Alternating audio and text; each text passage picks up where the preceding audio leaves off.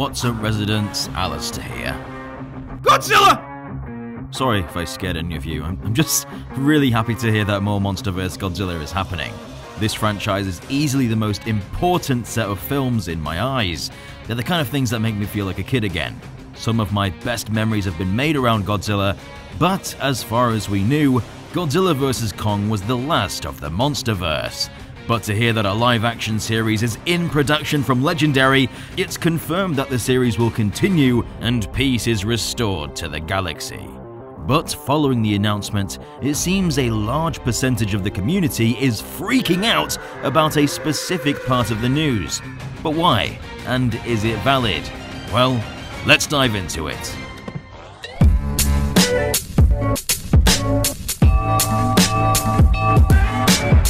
Welcome back.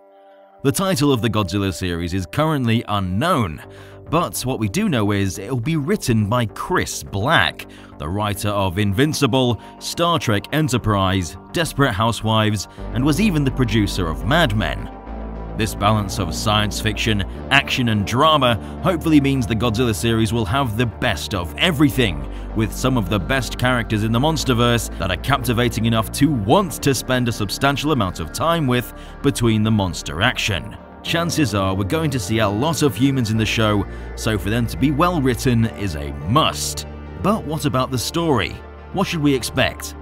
Well, the synopsis for the film goes as such.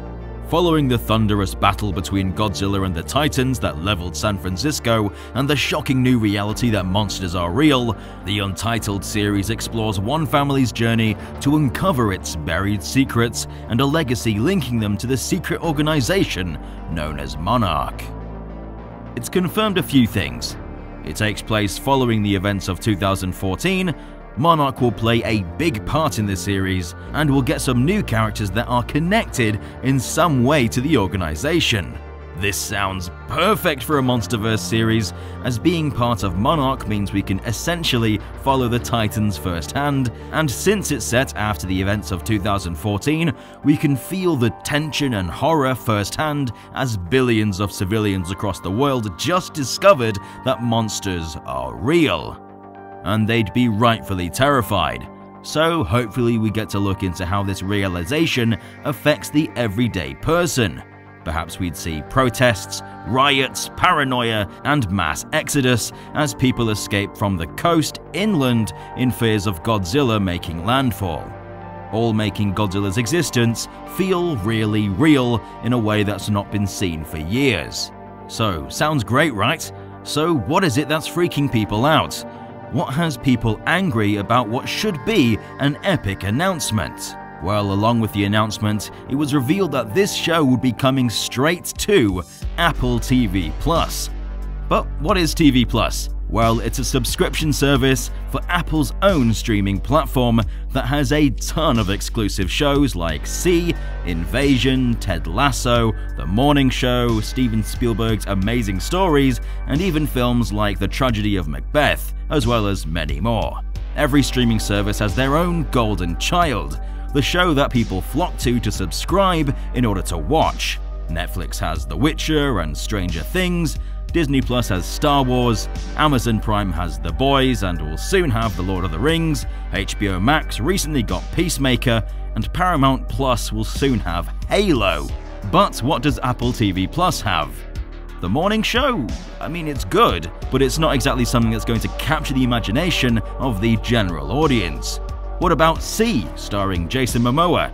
Also good, but being a new property means it's had a tough time finding an audience. It seems that Apple really wants in on that Prime TV action, but it's had a tough time striking gold. Which brings us to Godzilla.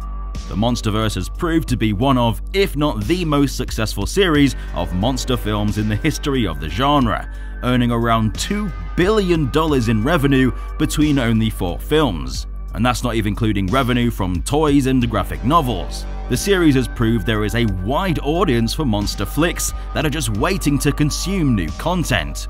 So when Legendary began discussions on making a live-action Godzilla series, they opened up the bid across all streaming networks to purchase the rights to home the series on their platforms. which leads us to where we are today, with Apple buying the license to stream the upcoming Godzilla show exclusively to their platform, TV+. They clearly saw something that was worth having and paid a premium for it. The rest of the services like Netflix, Amazon, and HBO Max likely also made offers, but Apple's was too good to refuse, not only offering the most money to Legendary, but potentially even offering a multi-season deal, which, if that's the case, means we'll see more than one season of Godzilla goodness. So why are people freaking out? Well, understandably, people don't want to subscribe to another streaming service. With dozens of services already available, that small initial cost builds up over time, and then multiplies as you have to pay each month. Maybe I'm just a boomer, but I personally prefer to own the things I bought, so I hope they bring a series to Blu-ray at some point. I completely understand and sympathize with the people that can't afford to have multiple streaming services, and having Godzilla limited to the one you don't have can be extremely frustrating. It's no surprise that Apple TV Plus is one of the lowest subscribed streaming services, a result of the shows not really making an impact for attracting the general audience. It doesn't have its Stranger Things, Witcher, or Mandalorian. But this is something that Apple hopes to change. But are there any benefits to Godzilla being on Apple TV Plus? Well, surprisingly, Apple's service is one of the most cost-effective subscriptions out there, costing you just $5 a month. So even though it's frustrating that you have to subscribe to another service, it's a relatively small price to pay for more MonsterVerse goodness, especially when you compare it to platforms like HBO Max that cost $15 a month. Also, a common misconception is that you need an Apple product to watch TV Plus, which just isn't the case. The service is a worldwide platform.